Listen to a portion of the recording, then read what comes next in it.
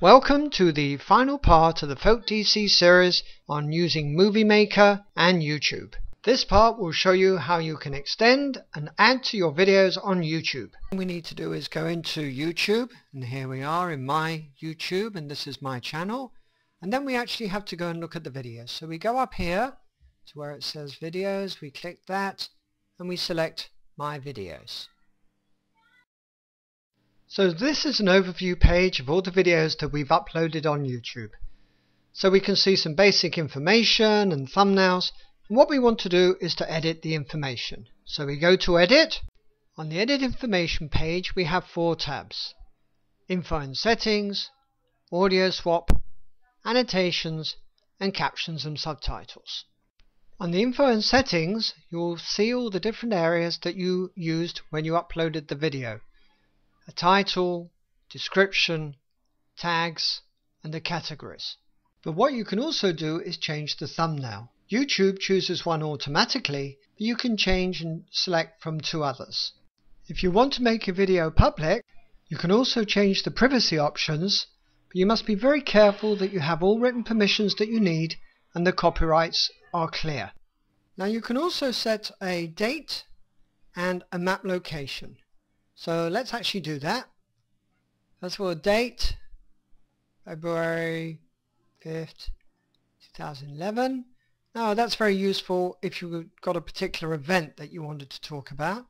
Let's put in a location, London, do a search, and there you go, it shows the location.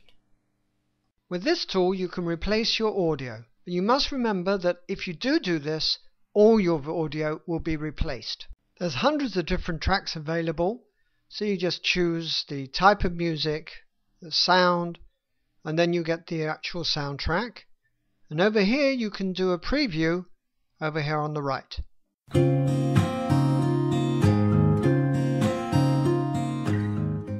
The quality is very good, as you can hear.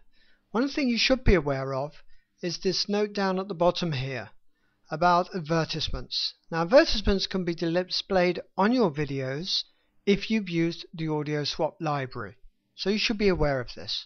Now annotations allow you to add text and effects to your videos. Now there's 5 different areas: speech bubbles, notes, titles, spotlights, and pause. So let's make a speech bubble.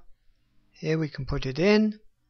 Let's add some text, change the font size, change the font color, and change the color of the bubble itself.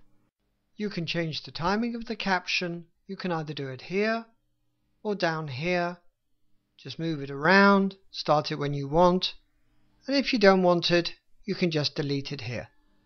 Captions and subtitles allows you to put text over the top of your videos. This is particularly useful if you're looking at international projects.